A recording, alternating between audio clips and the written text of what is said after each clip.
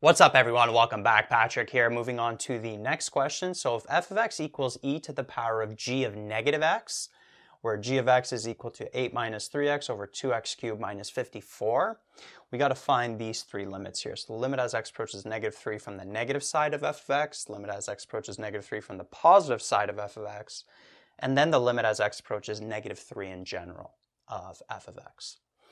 So let's work with this first limit here. So this, notice that we can rewrite as the limit as x approaches negative 3 from the negative side. What's f of x? Well, it's e to the power of g of negative x, like that. And from here, notice that we have a function, g of negative x, within another function, e to the exponent. So it's a composite function, so with properties of limits, we can actually take that limit and distribute it, quote unquote, to the inner function. So what we can do is we can rewrite this as e to the power of the limit as x approaches negative 3 from the negative side of g of negative x. And so what I'm actually going to do is I'm going to work with this limit on the side here. So the limit as x approaches negative 3 from the negative side of g of negative x. Now we know g of x is this. So what's g of negative x going to be? Well, what we would do is we would just plug in negative x values for all the x's. Right? G of x is this, so g of negative x, we plug in negative x here, negative x there. So doing that, we would end up having 8 minus 3 times negative x all over 2 negative x to the power of 3 minus 54, like that. And now what I'm going to do is I'm actually going to work with this and simplify it a little. So I'll continue it down here. So we got the limit as x approaches negative 3 from the negative side. We'll have 8 plus 3x all over negative x to the power of 3. That's just negative x cubed times 2 would give us negative 2x cubed minus 54. Now from here, notice that we can't do a direct substitution, because if we plug in negative 3 for the x, we'll have negative 3 to the power of 3, which is negative 27, times negative 2, which is positive 54. Then 54 minus 54 is 0. We can't divide by 0. So what I'm going to do to work with this limit a little further is I'm actually going to factor what I can, just so we can get into a little bit more details with this function. So the top, 8 plus 3x, we can't factor that. But notice that in the bottom, we could take out a negative 2, and we'd be left with x cubed plus 27, like that. And then this x cubed plus 27, I'm going to rewrite this up here.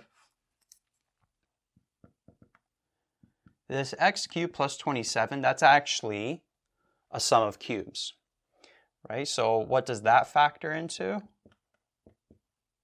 That factors into x plus 3, x squared minus 3x plus 9, like that. Right? If you remember, sum of cubes, a cubed plus b cubed equals a plus b, a squared minus ab plus b squared, like that. So this x cubed plus 27, we can rewrite like that. So the a is the x, the b is the 3, and then you just plug it into that formula to get this expression here.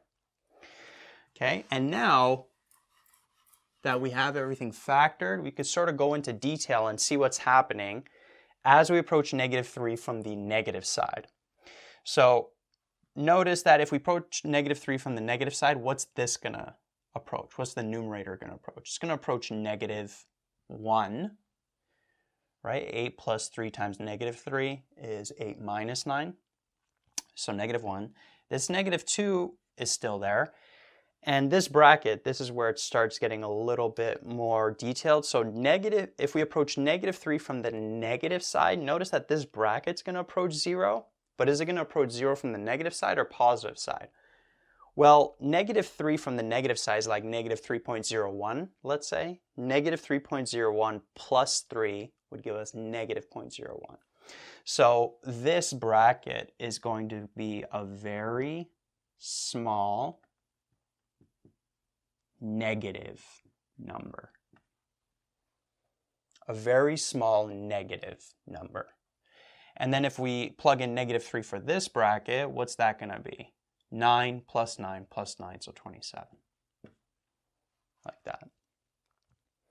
And so what's going to happen here is we're going to end up having negative 1 over negative times negative is positive times positive. So this number here is going to be positive in the denominator. But because this is a very, very small number, getting closer and closer to 0, a very small number times other numbers is still a very small number. But it's going to be a very small positive number.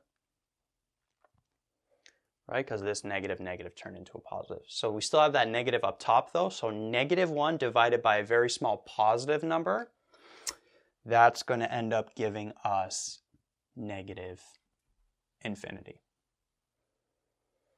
Okay, so this limit here is approaching negative infinity. So this, remember, this is just the exponent.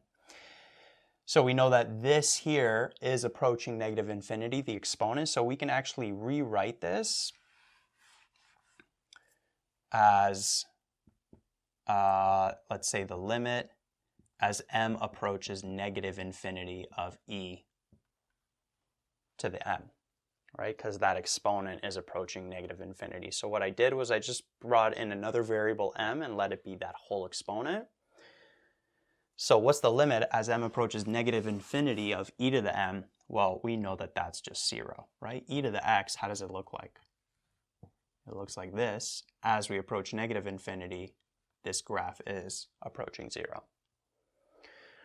So that ends up being the answer for number 1, right? So the answer for number 1 for this limit here is 0.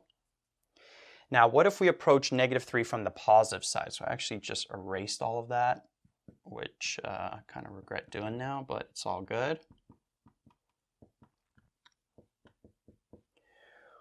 What was the expression for g of negative x? So now we're going to work with this limit again, but we're going to approach negative 3 from the positive side. So the limit as x approaches negative 3 from the positive side, we got 8 plus 3x over negative 2, then we had x plus 3, and then we had x squared minus 3x plus 9. Well, everything pretty much stays the same. This is negative 1. This is negative 2, except now this bracket, because we're approaching negative 3 from the positive side, so it's like negative 2.999. Negative 2.999 plus 3 would give us a very small positive number in this case.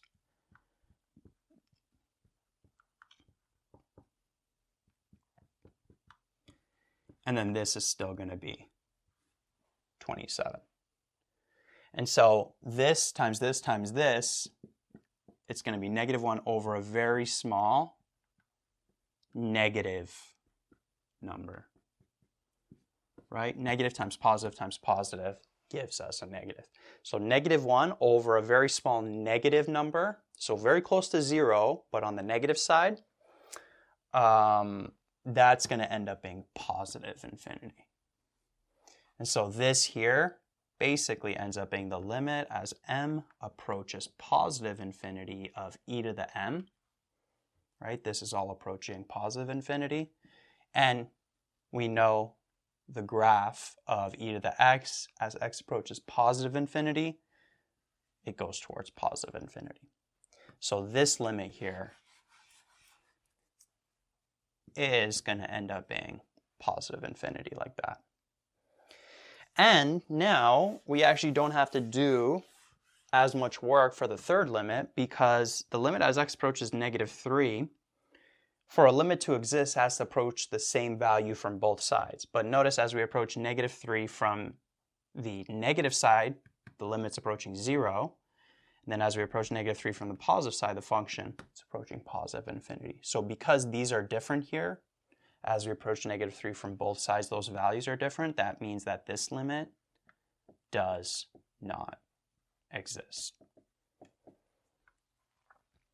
All right, and that's pretty much it for the question. So kind of tricky, had to first adjust that g of -x with the -x values.